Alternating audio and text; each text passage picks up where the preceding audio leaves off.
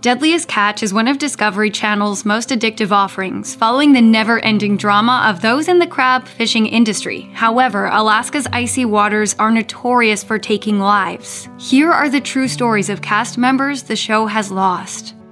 Captain Phil Harris commanded respect and ran a tight ship aboard the Cornelia Marie. The 53-year-old was also the father of Josh and Jake Harris. Now, for those of you who don't follow Deadliest Catch, the fisherfolk are a superstitious lot, and Phil was no exception. E quoted him as saying, "I don't leave on a Friday, ever, because the last 2 times I did, I blew up the main engine, so I just don't do it." However, the skipper was unloading his last crab catch on a Friday when engineer Steve Ward found him on the floor after suffering a stroke. On January 29, 2010, Phil was rushed to the hospital where he underwent surgery and was put in a medically induced coma. Against all odds, Captain Harris came out of his coma and spent a few final days with his friends and family. His son Josh said, "We had 9 days total that we were there to enjoy a few moments with him. We had our closest people there and it was awesome." Phil died on February 9, 2010, after making his peace with his loved ones. Only 5 years after Phil Harris's death, the Cornelia Marie lost another skipper. Tony Lara was 50 years old when he died of a heart attack while he was in South Dakota for a motorcycle rally, according to E. Captain Keith Colburn was quoted in People as saying he was a really good guy all around, and he had wonderful character. Keith also relayed a story about how selfless Tony was when he broke his arm in the early 2000s and put his own health aside for the sake of the crew. Keith stated, "It would have taken me 5 days to get him into town, and he wouldn't let me take him. He went down into the engine room and fabricated his own brace so he was able to get through. He basically saved the season for us." Tony's a team player, and he's proven to us that he's a rock star.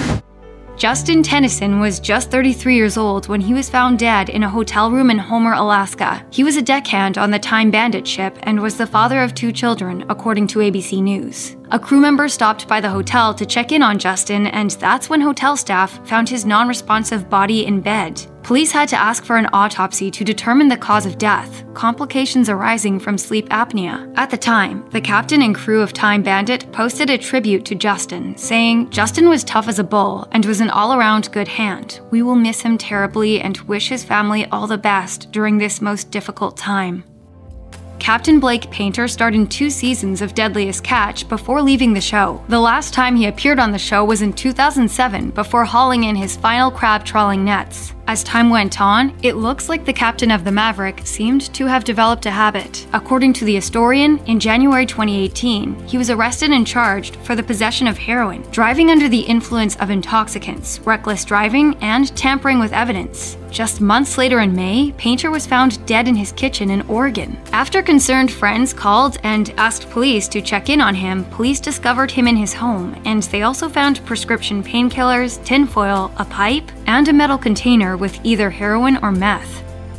Mahlon Reyes, a deckhand on 2 Deadliest Catch boats, was rushed to hospital in July 2020 after he suffered a massive heart attack, and he never recovered. In January 2021, the public learned that Mahlon's apparent heart attack was caused by an accidental cocaine overdose. After the news initially broke, there was an outpouring of support. Heather Sullivan, Mahlon's wife, told USA Today in an email that memories made the, quote, "impossible situation bearable." She wrote, "We laugh and remember all the funny stories and have been surrounded by an amazing group of our best friends and family."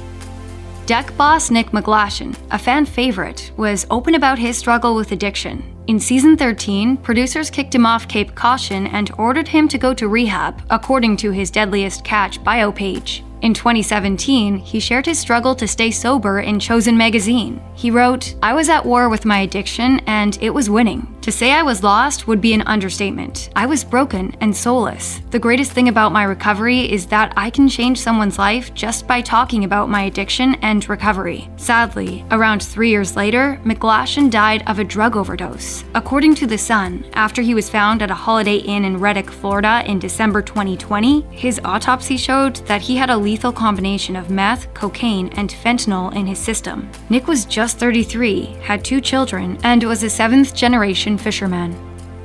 Deadliest Catch is a popular reality show because it reveals the undisputed power of the sea. And when entire boats sink, many fishermen's lives are lost. So when the Ocean Challenger capsized in 3-story waves in 2006, some nail-biting scenes followed as the Coast Guard scrambled to save lives, according to the Seattle Times. There were 4 Virginia boys on board, and only Kevin Farrell, 28, survived. Similar scenes played out when Destination sank into the Bering Sea in 2017. This time, however, there were no survivors. Saga Captain Jake Anderson was hit particularly hard because Captain Jeff Hathaway, the captain of the Destination, was the first person to offer him the job as a captain because he saw such potential in him. Jake told Pop Culture, "The funny thing is that everyone calls me a screamer, but my hero was hollering Jeff Hathaway, who is the captain of the Destination." If you or someone you know is struggling with substance abuse and mental health, please contact SAMHSA's 24-hour national helpline at 1-800-662-HELP